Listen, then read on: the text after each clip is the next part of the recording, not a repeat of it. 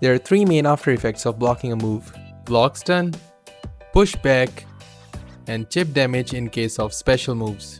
Along with that, your tension gauge and risk gauge also increase in value. Today's tip is about pushback, that is the amount of spacing that is created between attacker and defender when a defender blocks a move. Pushback exists both when an attack hits and when it is blocked. Guilty Gear Strive uses a so-called Gatling combo system in which attacks chain into one another. For example, you can crouch and punch several times to create a multi-hitting combo. Pushback on hit and on block ensures that you cannot chain crouching punches indefinitely into one another. So by blocking a move, you create spacing between you and your opponent, enabling you to have a breathing space and returning the fight back to neutral. Now there are two ways you can increase the amount of pushback on block. First one is using the faultless defense mechanic, and the other one is using stand blocking instead of crouch blocking. In this tip, we'll focus on the second one. For demonstration, we use a simple combo of Kai, close slash, far slash into special move die clear. In the first scenario, Soul is crouch blocking. Now as we can see here, after the close slash and heavy slash hit, pushback created is not enough, enabling the special move die clear to hit, and as a result, Soul goes into the shock state, which gives Kai an upper hand.